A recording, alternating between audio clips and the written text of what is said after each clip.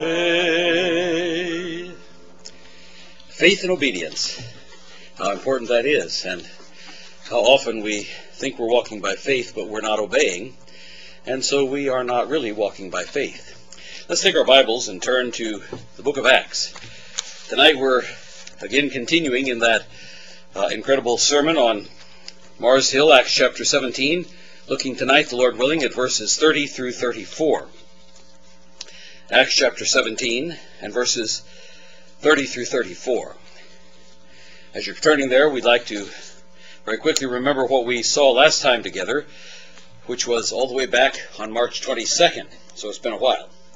But we talked about general revelation and common grace, a very important topic in Reformed circles, because there are certain in the Reformed circles who absolutely reject and scream and yell about and kick and fuss and fight and claim there is no common grace. And what we tried to demonstrate last time was that there is common grace, but not of the Arminian sort. There is common grace that even those who believe squarely in predestination, those who believe in election, those who believe in the sovereignty of God, can recognize without giving in to the Arminian delusions that people are somehow able, without any divine aid, to come to the Savior. And that is not the correct understanding of common grace. It's a straw man against which those who reject common grace entirely are fighting. So I'll start reading back here in verse 27. That they should seek the Lord, if haply they might feel after him, and find him, though he be not far from every one of us. For in him we live, and move, and have our being, as certain also of your own poets have said, for we are also his offspring. Forasmuch then as we are the offspring of God, we ought not to think that the Godhead is like unto gold, or silver, or stone, graven by art and man's device. Now, as we look at this passage here, or as we looked at it, and I'm just going to review very quickly so that it'll give us a background for what we want to talk about tonight, we need to understand that there are certain aspects of grace that God has extended to all men everywhere. Things which actually benefit reprobate pagans, things which actually extend blessings to them, things that provide for them, things that make their lives better and easier, things that give them greater opportunity to hear, understand, and believe the gospel, even though they never will believe, because they are unregenerate and dead in trespasses and sins, not sick. We started with definitions to avoid misunderstanding. This is how I'm defining common grace. Because, of course, there's the hyper-reform position that says God only extends grace to the elect. But there's also the unbiblical Arminian position. The Arminian view of common grace asserts that all men at birth are so wrought upon by the Holy Spirit that they are freely capable of an unhindered response to the gospel invitation. It's not true, because unregenerate men are dead in trespasses and sins. Not sick, dead in trespasses and sins. In other words, without the external work of the Spirit of God in the heart, using the Word of God, because faith comes by hearing, and hearing by the Word of God, not only will they not believe, but they are incapable of believing. And the context that Paul's preaching here is very critical. We talked about Paul being the super holy separated Jew who thought of his ancestry as much better than everybody else's, and he talks about that in the book of Galatians. We'll not go back there again today. But here he's talking to this mixed bag of Gentiles. He's talking to them in the context of pagan idols that are surrounding them. Jews who didn't mix their blood with other nations. They were the super separatists. And yet, the astounding and overwhelming reach of what Paul is preaching here is what has been termed common grace, as we defined it 2 weeks ago. Let me summarize it quickly for you. Verse 27a, what we learned, that they should seek the Lord if haply they might feel after him and find him. That's the immediate phrase after the statement that God made all humans with the same blood.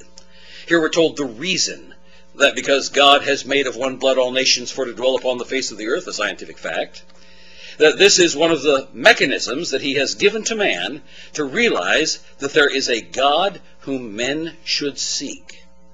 Because we are of one blood, that is of human blood, God has common grace to us going back to the various pre-Abrahamic covenants. In other words, God made a covenant with Adam, who was the father of both elect and non-elect. God made a covenant with Noah, who is the father of both elect and non-elect. God made a covenant with Abraham, the father of both elect and non-elect. We have Ishmael and Isaac, you recall.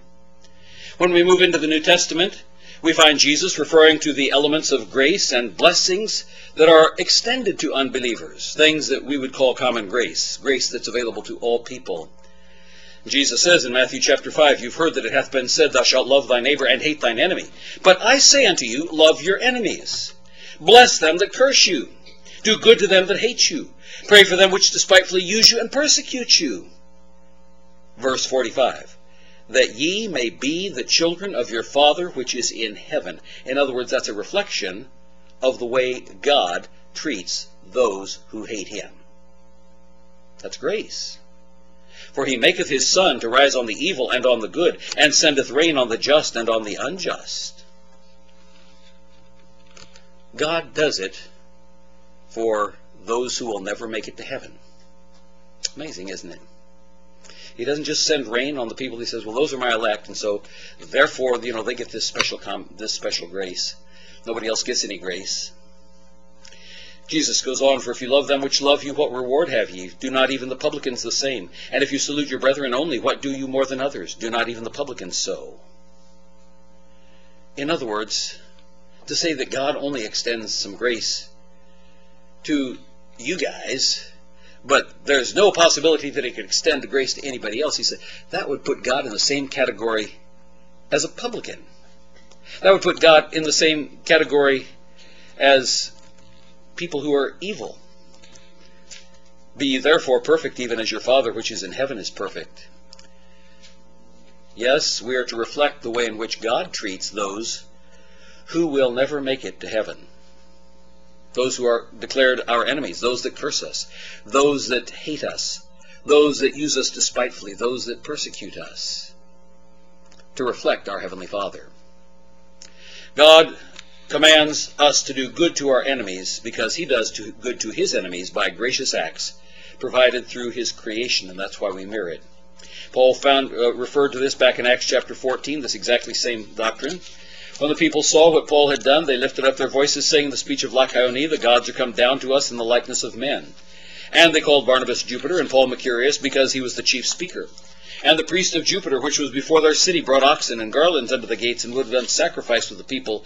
Which, when the apostles Barnabas and Paul heard of it, they rent their clothes and ran in among the people, crying out and saying, Sirs, why do you these things? We also are of men of like passions with you, and preach unto you that you should turn from these vanities unto the living God, which made heaven and earth and the sea and all that are therein, who in times past suffered all nations to walk in their own ways. Nevertheless," and here it is, the common grace, "he left not himself without witness, in that he did good, and gave us rain from heaven, and fruitful seasons, filling our hearts with food and gladness." The second thing that we learned as we looked at that passage last week in verse 27b, it says, "Though he be not far from every one of us." That means that God is close. That means that God is knowable. That means that God is not hiding. The character of God is visible through the creation that we can see all around us. That's certainly common grace that God has given to all men to make them accountable for knowing him. And Paul, in Romans chapters 1, 2, and 3, gives us three aspects of grace which are extended to all men. Number one, the light of creation. That when they knew God, they glorified him not as God, neither were they thankful, but became vain in their imaginations. They rejected that grace that was extended to them. They didn't want that grace that was extended to them, but it was grace extended to them. He gave them intelligent minds so that they can look into the creation and that they can see God is there. They can look and see a reflection of his eternal power and Godhead so that they are without excuse. Romans 1:18. The second thing is Romans chapter 2. God has given them the light of conscience. That is grace. He didn't have to give them consciences. He could have made them just like the animals. Said, in the end, I'm going to throw you all into hell. I'm not going to give you a conscience. I don't want you to know that I'm here. I want you to just go through life thinking that there is nothing else but this material world. I'm not going to give you a conscience, but God gave them a conscience. And their conscience accuses them or approves them. And every man makes choices based on the God-given conscience that God has entrusted to them. Many of them sear their consciences, which means they're past feeling, but they have a conscience to start with. It's not enough to save them, but it is enough to tell them that what they're doing is wrong. That there is a difference between right and wrong. There are some absolute standards out there, even though they cannot figure out why exactly there should be, because they don't have that foundation, and that's what Paul is dealing with here in Acts chapter 17. But they know that there are certain things that are intrinsically wrong and right. The third, of course, is special revelation, and that's the law, which is Romans chapter 3. The law condemns that which is unrighteous, and by extension the gospel of the New Testament, which we are commanded to preach, where? Only to the elect. You must go find the elect first, and then you can preach the gospel. Is that what it says? Go ye into all the world, and preach the gospel, what? To every creature. That's right. You see, God didn't put polka dots and purple stripes down the back of those who are elect. We don't know who they are. And so we indiscriminately preach the gospel because we do not know who God will draw to himself. We know, though, that we must preach it. We must preach the word of God because God uses his word to draw sinners. Faith comes by hearing, and hearing by the word of God. And so we proclaim it. That is grace, because God is pouring it out on some people who will never believe, but it is available. And if we're doing our job, it's a common grace that reaches every human being on the planet. That's what we were sent to do, you know. Too often we think that, well, you know, I got reached, so why do I have to worry about it from now on? My neighbor, well, you know, once I sort of smiled at them, so maybe that's my witness, okay? They see I'm a smiley Christian. Hi, over there. Yeah, hi, neighbor. I want to come over and have a beer. Oh, I don't drink it. No. And then we run back into our house and we're all scared that, man, I hope that was a good enough testimony. But at least they know I don't drink the beer. Common grace, that God would actually keep them alive. In fact, many of them live very long lives. God is keeping them from hell even just a little bit longer than perhaps they might otherwise have had opportunity. Dear people, we serve a God who is good and is kind. He judges sin. There comes a time, and we'll talk about that tonight because that's in our text for tonight. There comes a time when there is a point of no return. But we serve a God who so loved the world that he gave his only begotten Son. Now I know there are people who like to say, God so loved the world of the elect. That is not what it says. You are adding to Scripture. And you know what the book of Revelation says about adding to that book. That's the last book of the New Testament. You add anything after that was written, and you're in trouble. You take anything away from that after that was written, you're in trouble. God so loved the world that he gave his only begotten Son, that whosoever believeth in him should not perish, but have everlasting life. My devotions the other day, I was reading through the story about this rich young guy that comes to Jesus, and he really wants to follow Jesus, and he wants to go to heaven. And Jesus says, well, do this, How about the commandments about honoring your father and mother? Yeah. How about the no adultery? Yeah, that's okay. How about don't kill? Yeah, that's okay. I'm pretty good. Jesus says, you lack one thing. Go sell everything that you've got and give to the poor and come and follow me. And it says, that young man went away sorrowful, for he was very rich. But you know what fascinates me in that context? Before Jesus tells him to do that, it says Jesus loved him. And it uses the word agapao. That's agape kind of love. That's the divine kind of love. That's the love that Christians are supposed to have in 1 Corinthians 13. That's the kind of love that God expresses. It says Jesus agapao him. But it's a young man who went away. He rejected. Because he was tied down with a different God. He had the idol of the world. He had the idol of covetousness. He had the idol of money flashing before his eyes. The coins clinking in the bottom of his little barrel. But Jesus loved him. The text says so. Did Jesus give him opportunity? Yes. Did Jesus make it clear? Yes.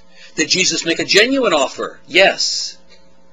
And when we share the gospel with those who are not elect, we make a genuine offer. even if they reject it. I know too many people who say, well, we can never preach the gospel that Christ died for their sins, because after all, we don't believe he died for their sins unless they're among the elect. He only died for the sins of the elect. Dear friends, that's not the way Paul preached. You sure don't see that here in Acts 17. That's not the way that Jesus preached. You don't see that in any of his messages throughout the Gospels. That's not the way that Peter preached. We share the gospel with everybody because we do not know who the elect are. And we can definitely tell them, yes, Christ died for your sins. He was buried, he rose again, he loved you. Now will you receive his offer of eternal life? You know, the Word of God is not like the mystery religions. It's not a hidden message. It's not an esoteric message. It's not something that you have to have a mystical understanding, like some of these books that are coming out now that give you all these codes to the Bible and certain hidden things about blood moons and all the... There's all kinds of stuff out there like that right now. I mean, there are a lot of people making a lot of money on that.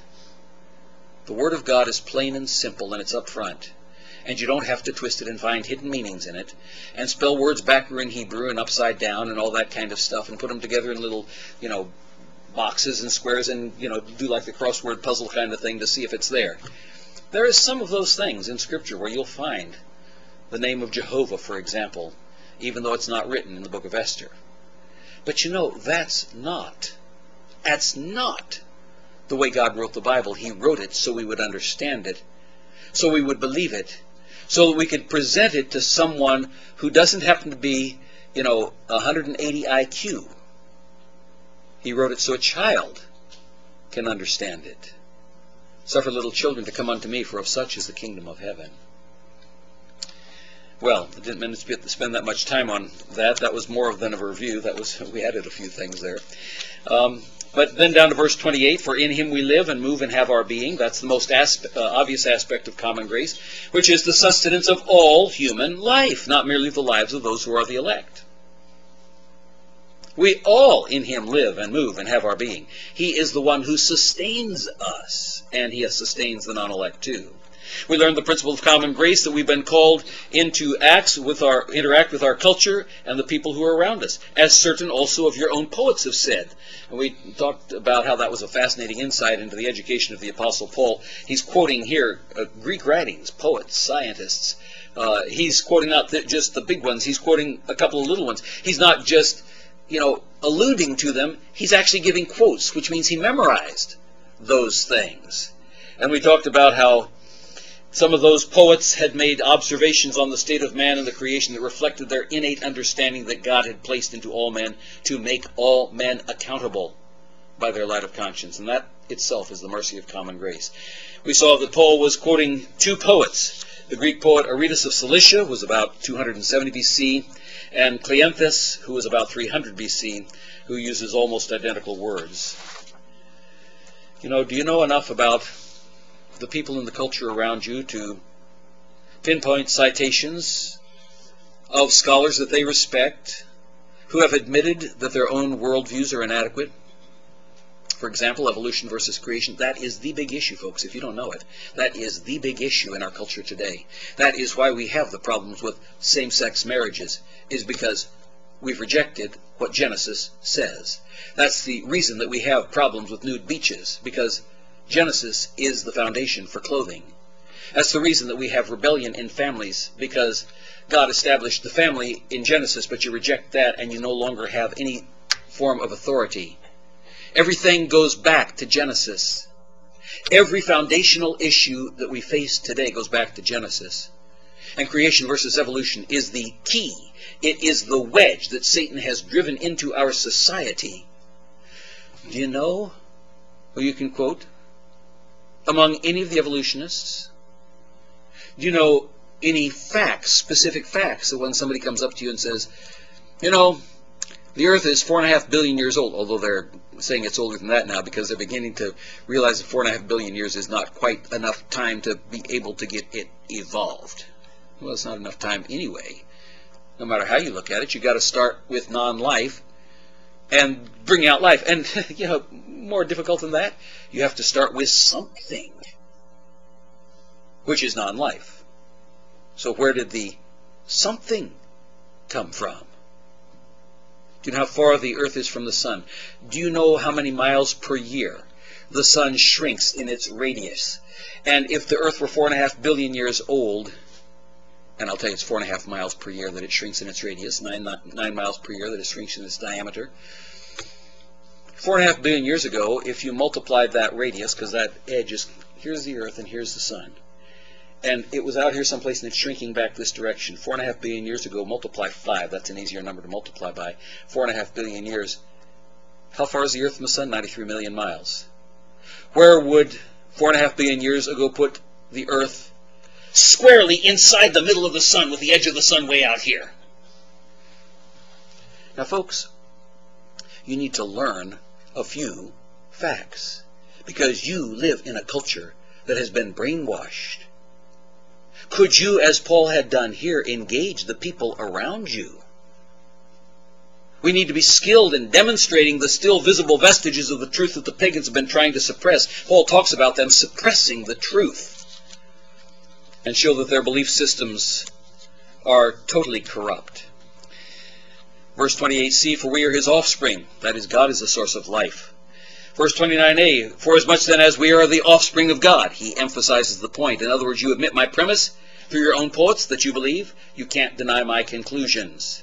Verse 29b, we ought not to think that the Godhead is like unto gold or silver or stone, graven by art and man's device. And that brings us to verse 30 tonight. And the times of this ignorance God winked at, but now commands all men everywhere to repent. The message tonight is repentance and judgment. Because he hath appointed a day in the which he will judge the world by righteousness, by that man whom he hath ordained, whereof he hath given assurance unto all men.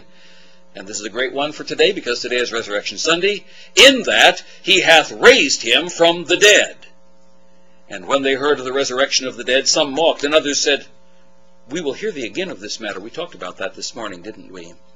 So Paul departed from among them. Howbeit certain men clave unto him, and believed, among the which was Dionysius the Areopagite, and a woman named Damaris, and others with them. You know, as we read this passage, and as we read it this morning, and we did read that one among the many, many passages talking about the resurrection, when we looked at the practical impact that the resurrection of Christ has on the future, and the way we now live in the present, that's in the middle of Paul's sermon on Mars Hill. The impact of what it should do for us, the impact of what it should do in our testimony when we try to evangelize the people who are lost. We saw that the ignorance of which Paul speaks here in that first verse, in the times of this ignorance God winked at, that ignorance, we saw this morning, was a willful ignorance. Paul uses a very interesting phrase there. I don't know if you noticed that. It says that God winked at this ignorance in time past. In other words, and here is an issue that clearly is common grace. God overlooked the form of rebellion because he was offering common grace to the unregenerates. They were in rebellion. He could have squashed them like a bug at the very first wiggle of their rebellion. But it says in times past, he winked at it. In other words, God overlooked it because he was giving them a genuine offer of salvation. But as in the things there always comes a cutoff point, a point of no return. Did you read the next phrase? After which God has ordained judgment. It says, now commandeth all men everywhere to repent, because he hath appointed a day. There's a cutoff point. There's a specific point in time in the which he will judge the world in righteousness by that man whom he hath ordained, whereof he hath given us assurance unto all men, and that he hath raised him from the dead. The resurrection is the proof that judgment is coming. We don't know when that point is. And so you know what? I think rather than stretching it, that we better not put God to the test. There is a point in time. It's a clearly determined point in time in advance. It's guaranteed by the character of God when the last man, woman, or child will be saved. Just like there was a point in time, a no turning back point, It was the tipping point in time when the last person got on board Noah's ark and God shut the door. That's given as a picture of salvation in Scripture. There's coming a day, folks. There's coming a point in time when the very last man, woman, or child that's going to get saved before the rapture, before the judgment that comes upon the earth in the Great Tribulation period, there's going to come a point in time when people who have put it off and put it off and put it off and put it off and put it off are going to no longer have a chance. God shuts the door. Don't push your luck. You might be too late. When God shuts the door, nobody can open it. Revelation 3, 7, and 8. And to the angel of the church in Philadelphia write, These things saith he that is holy, he that is true, he that hath the key of David, he that openeth, and no man shutteth, and shutteth, and no man openeth. There's a God in heaven who does that. He may leave it open for a long time,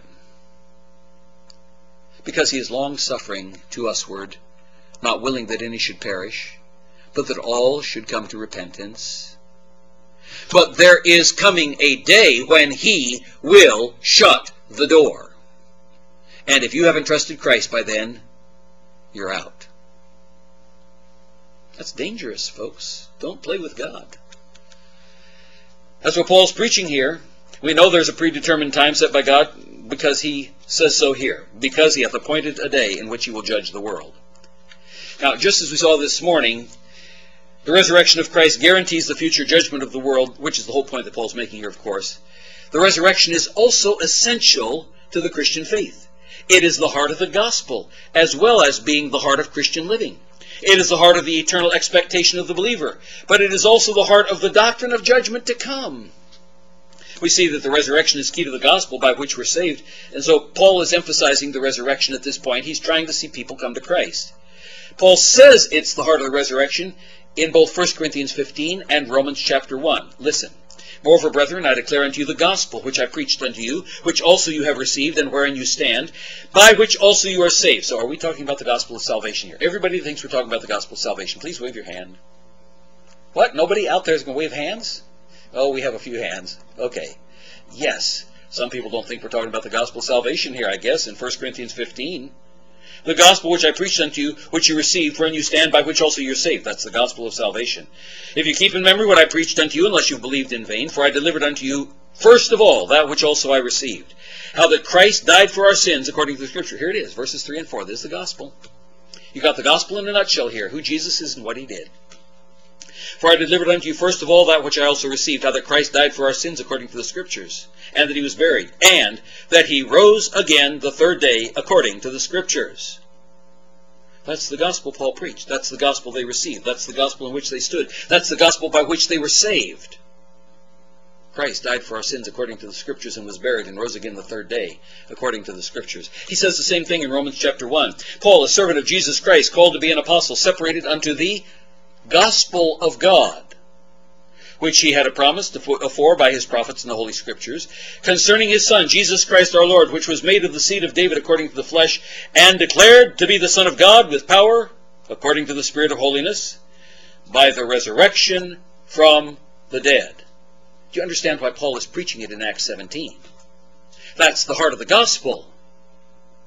The resurrection guarantees salvation. We also saw this morning that the resurrection is the key to the Christian life. We saw this morning as well that the resurrection is the key to eternal expectations for the believer in heaven. Additionally, we saw this morning that the resurrection is central to the New Testament doctrine of judgment to come, which is what Paul is using it for him, to warn them of judgment to come. Now, I want to address a problem that I see in a lot of so-called evangelism today. That is, we need to remember that evangelism does not always need to be sweet and rosy. God has a wonderful plan for your life. He can enhance your enjoyment and give you friends. He can solve all those problems you're having with your girlfriend or boyfriend. He does really nice things for his followers if you'll just let him try. Or how about the so-called prosperity gospel? Follow Jesus and he will make you rich. Follow Jesus and you will never be sick. This morning I had a vision and Jesus told me to tell you to send your seed money to Bwana Huncho's new jet plane and watch the money roll into your bank account. There is an evangelist, so-called, out there right now that's telling his followers to send in money for a $7 million jet for him. And if you do, that's seed money. You're planting seeds of faith, and suddenly your money will begin to grow. Folks, that is not the gospel. Evangelism does not always need to be sweet and rosy, and Paul is not making it sweet and rosy here as he preaches to these Greek pagans with all their false gods, and he's standing in their midst in a very dangerous location where if they get mad at him, they can kill him and throw him off the edge of the cliff. He wasn't preaching it to pacify them, to give them a bunch of sweet platitudes, to make it sound like, well, if you just come to Jesus, he'll make everything okay for you. You don't see that happening to Paul as he goes through the book of Acts. Jesus didn't make everything okay for Paul. Jesus didn't make everything rosy and easy for Paul. And yet Paul faithfully preached the gospel of Christ. There's a lot of phony evangelism today that never mentions judgment. So much of that so-called evangelism never warns people to flee from the wrath to come. Paul wasn't at all hesitant to turn up the heat of approaching judgment to warn people to trust the risen Christ, because failure to do so results in Christ being your judge when God brings the world to a screeching halt. Peter says that same thing as well. 2 Peter chapter 3, knowing this first, that there shall come in the last days scoffers. What did some of them do when they heard about the resurrection? They mocked, didn't they? Others said, we'll hear you more on this matter. But some of them just mocked. In the last days there will come scoffers, walking after their own lusts and saying, where is the promise of his coming? For since the fathers fell asleep, all things continue as they were from the beginning of the creation. Do you understand what that principle is that is stated in that verse? That's what's called uniformitarianism. In other words, long periods of time with little teeny bits of change in between, which is what evolution is based upon, which is the uniformitarian hypothesis. That if you just give it a long enough period of time, time is the hero of the plot, and you can get from here to there. If you have a very good imagination, you can get from here to there. If you can come up with some way that we can get life started over here, you can come from here to there if you've got uniformitarianism. For since the fathers fell asleep, all things continue as they were from the beginning of the creation. And he's putting it in the context of creation and the flood. Listen to this. For this they willingly are ignorant of, that by the word of God the heavens were of old, and the earth standing out of the water and in the water. That's creationism. Did you know they were fighting this same fight back there 2,000 years ago? Did you know that there were some ancient Greek philosophers who taught evolutionary theory? And God put this in the Bible so that we would know that's a common problem, and we need to know how to address it. Whereby the world that then was, and here we have the flood, which is the other thing that they attack. The world that then was, being overflowed with water, perished. Did you know why God did those things? He tells us. He tells us that's because it's a warning about judgment to come. Look at verse 7. But the heavens and the earth which are now, by the same word, are kept in store, reserved unto fire against the day of judgment and perdition of ungodly man. Peter doesn't pull any punches, does he? Paul didn't pull any punches either. Paul told them the way that it is, because unless a man knows that he's a sinner, unless a man knows that there is a judge who judges sin, unless a man knows that someday he will stand before his Creator and give an account for what he has done, he'll think he doesn't need a Savior. He'll think he's okay. He thinks he's as good as the guy next to him. And after all, if the guy next to him is pretty good, then he feels pretty good about himself. And if he's a little better than the guy next to him, he figures, well, if the bear is coming after us and I'm just a couple of steps ahead, the bear will get him and I'll get away. Folks, it's not going to happen that way. Every one of us is going to stand before God and give an account for what we've done in this body. Every one of us will give an account as to whether or not we have faithfully witnessed not just to the saving grace of Christ, but the saving grace from what? Yes, He saves us from sin. Yes, He saves us from hell. He saves us from the judgment to come. Because there is, in fact, sin, there is a need for repentance, which is why Paul says, he calls every man everywhere to repent. In other words, you guys standing here listening to my sermon on Mars Hill in Acts chapter 17, you need to repent, because there is coming a day, Jesus rose from the dead, and he's the judge. You can't keep him down. You can't shut him up someplace. He rose from the dead. That means that he's going to judge you, because he paid for sins, and if you reject his payment, you are in serious trouble. You know, as we look at repentance, that call starts with the Old Testament prophets. That call continues through John the Baptist. That call to repentance continues with Jesus. That call to repentance continues with Paul and Peter and John in the book of Revelation. And it should be a part of our message as well. But sadly, unfortunately, we're too often trying to soft pedal the gospel so that nobody gets offended. Too often we're trying to tickle somebody's ears to win their friendship or their popularity. But repentance to avoid judgment is a major theme in the Bible. Repentance means turning about 180 degrees from the way you're going now and starting to walk and act and think and speak in the opposite direction. It means to change your attitudes, your motives, your impulses, your desires, your habits, the things that you lust for, your priorities, and your spending of God's resources. Repentance will make a change in your character defects.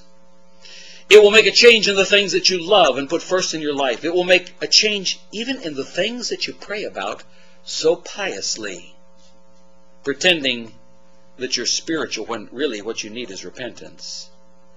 Repentance means an entire sea shift in your life.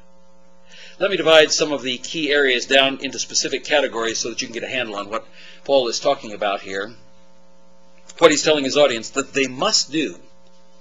I'll just give you a few passages out of the Old Testament, because, of course, God was always calling Israel to repentance in the Old Testament. But 1 Kings chapter 8, verse 47, "Yet if they shall bethink themselves in the land, whether they are carried captives." Now, just a question for you. Why did God allow the children of Israel, first the northern 10 tribes, to be carried into Assyria, and then the southern 2 tribes to be carried into Babylon? Why did he let it happen? Was it because they were so good and he just wanted to see if they were tough? Was that the reason? No. It was because they'd sinned. And God says, all right, I'm teaching you a lesson. And the way that you learn the lesson and show me that you've learned the lesson is when you repent. Listen to what he says. "If they shall bethink themselves in the land whither they were carried captives, and repent, and make supplication unto thee in the land of them that carried them captives, saying, We have sinned and done perversely. We have committed wickedness." If they do that, God will restore them. You see, that's what repentance is all about. Job. After the book of Job, we come to the end. And God speaks to Job, and Job says, "Wherefore I abhor myself and repent in dust and ashes." Job thought he was good. Job couldn't figure out, why in the world is God smacking me around? Job didn't really understand just how deeply sin permeates even good people. Ezekiel 14, verse 6. "Therefore say unto the house of Israel, Thus saith the Lord, Repent, and turn from your idols, and turn away your faces from all your abominations." Repentance means to turn. You're going this way, and you turn about this way. That's what repentance is all about. Chapter 18, verse 30, "Therefore I will judge you, O house of Israel, every one according to his ways, saith the Lord God. Repent and turn yourselves from all your transgressions, so iniquity shall not be your ruin."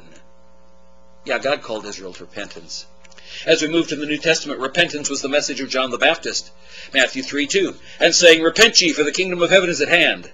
Verse 11 of chapter 3, "I indeed baptize you with water unto repentance, but he that cometh after me is mightier than I, whose shoes I am not worthy to bear. He shall baptize you with the Holy Ghost and with fire." Mark chapter 1, verse 4, "John did baptize in the wilderness and preached the baptism of repentance for the remission of sin." Luke says it too. "And he came into all the country about Jordan, preaching the baptism of repentance for the remission of sins." The book of Acts makes reference to John. Chapter 13, when John had first preached before his coming the baptism of repentance to all the people of Israel. Chapter 19, Paul is still referring to it all the way down in Acts chapter 19. Then said Paul, John verily baptized with the baptism of repentance, saying unto the people that they should believe on him which should come after him, that is, on Jesus Christ. Say, well, that was John the Baptist, but he's Old Testament. Okay? Jesus preached repentance. Matthew 4:17. From that time Jesus began to preach and to say, Repent, for the kingdom of heaven is at hand. The very first words that we have coming out of Jesus' mouth from that time forward is repent, for the kingdom of heaven is at hand. Mark chapter 1 verse 15, and saying, The time is fulfilled and the kingdom of God is at hand. Repent ye and believe the gospel. It was the message that Jesus gave to the disciples to preach, Mark 6:12. And they went out and preached that men should repent. Preaching repentance was part of Christ's Great Commission. Not the one in Matthew, but the one over in Luke. Luke 24:47. And that repentance and remission of sins should be preached in his name among all nations, beginning at Jerusalem. Repentance is the only way to escape judgment in hell. Jesus said so, Luke chapter 13. I tell you, nay, but except you repent, ye shall all likewise perish. Verse 5, he said it again. I tell you, nay, but except you repent, ye shall all likewise perish. Chapter 16, verse 30. And here we find the story of Lazarus and the rich man, and the Lazarus dying and being carried by the angels into the bosom of Abraham. We talked about it at the sunrise service this morning. It says, and he said, Nay, Father Abraham, but if one went unto them from the dead, they will repent. And they didn't. Because one came unto them from the dead. Jesus did. Repentance is the key to the experience of the benefits of forgiveness. Luke 17:3 and verse 4. Take heed to yourselves, if thy brother trespass against thee, rebuke him, and if he repent, forgive him. Repentance is the key to receiving forgiveness. If he trespass against thee 7 times in a day, and 7 times in a day turn again to thee, saying, I repent, thou shalt forgive him. Very interesting that the Lord Jesus Christ ties those things together. Did you know that repentance is one of the basic beginner doctrines of the New Testament? Hebrews 6:1 says so. Therefore, leaving the principles of the doctrine of Christ, let us go on unto perfection. That's the word teleos. That's maturity. Not laying again the foundation. You start with foundations when you're building a building. You don't start building the 32nd floor first and work your way down. You start with the foundation, don't you? Listen. Not laying again the foundation of repentance from dead works and of faith toward God. 2 key elements in the foundation. Repentance and faith toward God. He says, look, you don't have to hammer that anymore. That's the foundation. We need to go on unto maturity. That's not a matter of, well, when I get really spiritually mature, then I will repent. Wrong. That starts down at the bottom. That's the foundation. Repentance is central to the principal sermons in the book of Acts. We find it in chapter 2, verse 38. Peter said unto them, Repent. Acts chapter 3:19. Repent and be converted. Acts chapter 8, verse 22. Repent, therefore, of this thy wickedness. Acts 5:31. Him hath God exalted with his right hand to be a prince and savior, for to give repentance to Israel and forgiveness of sin. Acts 11:18. And when they heard these things, they held their peace and glorified God, saying, Then hath God also to the Gentiles granted repentance unto life. Acts 17:30. And the times of this ignorance God winked at, but now commandeth all men everywhere to repent. Acts 26:20. But showed first unto them at Damascus, this is Paul speaking, and at Jerusalem, and throughout all the coasts of Judea, and then to the Gentiles, that they should repent and turn to God, and do works meet for repentance. Do you get the idea? It was sort of central to the preaching, the different sermons that you find recorded for you in the book of Acts. Did you know that Paul clearly preached repentance in the age of grace, testifying both to Jews and also to Greeks repentance toward God and faith toward our Lord Jesus Christ? Chapter 26, verse 20, but showed first unto them at Damascus, and then at Jerusalem, and throughout all the coast of Judea, and then to the Gentiles, that they should repent and turn to God and do works meet for repentance. Romans 2:4, or despisest thou the riches of his goodness, and forbearance, and longsuffering, not knowing that the goodness of God leadeth thee to? Anybody? Repentance! That's squarely in the middle of this church age. That's the book of Romans, solid doctrinal teaching. That you were made sorry after a godly manner, that you might receive damage by it in nothing. The goodness of God leads you to repentance. 2 Corinthians 7:10, for godly sorrow worketh repentance to salvation not to be repented of, but the sorrow of the world worketh death. 2 Timothy 2:25, in meekness instructing those that oppose themselves, if God peradventure will give them repentance to the acknowledging of the truth. 2 Corinthians 7:9, now I rejoice not that you were made sorry, but that you sorrowed to repentance. Peter preached repentance. 2 Peter chapter 3, verse 9. The Lord is not slack concerning his promise, as some men count slackness, but is long-suffering to usward, not willing that any should perish, but that all should come to repentance. Repentance can come too late. Hebrews chapter 12, verse 17. Speaking of Esau, who sold his birthright. For you know how that afterward, when he would have inherited the blessing, he was rejected, for he found no place of repentance, though he sought it carefully with tears. That's the warning Paul's giving here in Acts chapter 17. God has winked at it long enough. God is now calling on every man everywhere to repent. You don't know when the final breath comes for you. You don't know if you're ready. If you haven't trusted Christ, if you haven't repented from your sins, if you haven't turned away from all that you used to be and turned to Christ, that's what repentance is about. You're turning to Christ.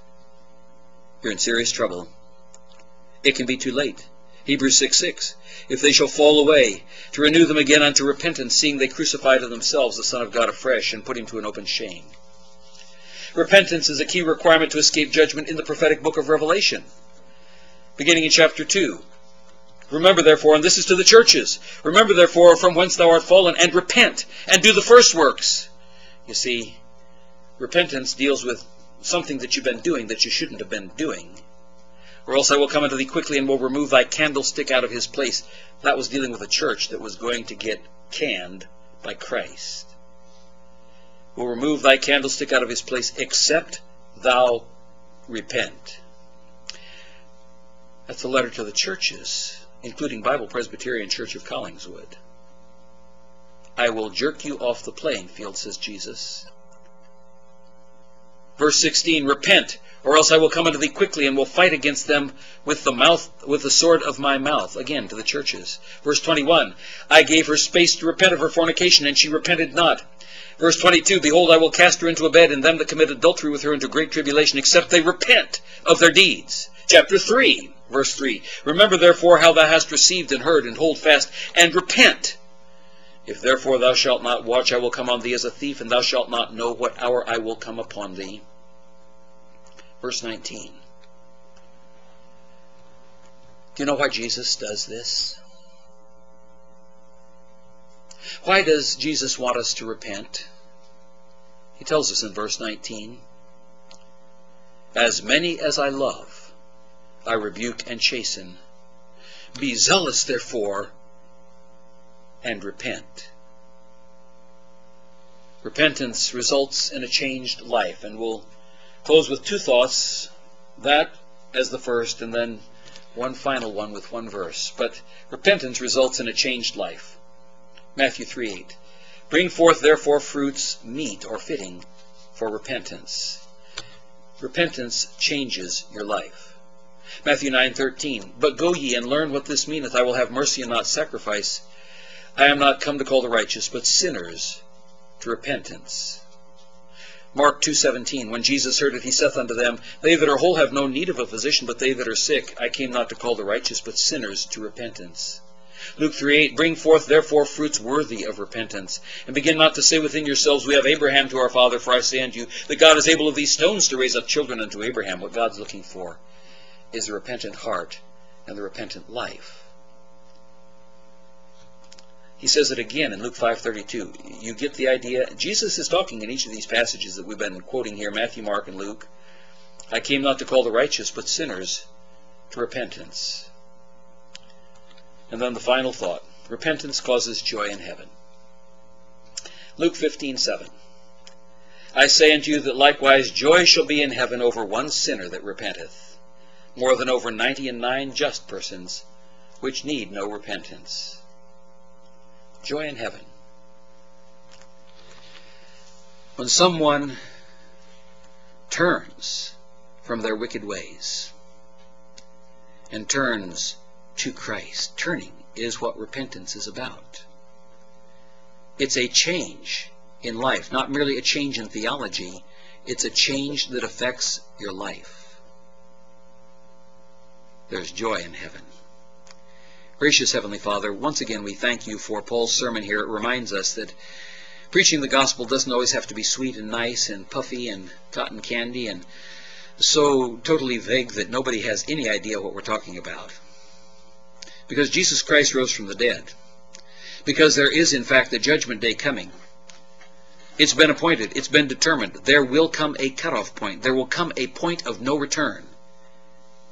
That men and women and boys and girls need to right now pay attention to whether or not they're on the right direction, the right road, whether they have turned, whether in genuine faith they have turned to Christ, because genuine faith does show repentance. Father, we pray for your blessings on this your word as it's gone forth tonight, that our Lord Jesus Christ will be glorified in it, for we pray it in his name. Amen.